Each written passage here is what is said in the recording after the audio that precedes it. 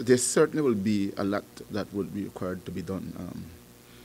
Yes, we need to have some voice recognition expert who will be able to ascertain without any doubt that the person in the voice clip is indeed him.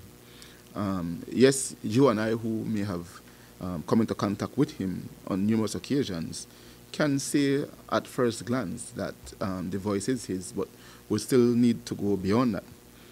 And then we need to look to see whether or not the information in the voice clip is indeed credible, that what he described had actually occurred. And then once that is ascertained, then we can look at perhaps producing a warrant, because to some extent he is promoting gang activity. And under the gang regulations, we certainly will be able to charge him.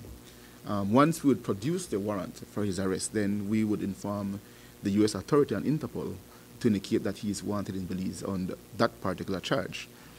And once he is captured and returned to the country, then we can proceed with court proceedings against him in respect thereof.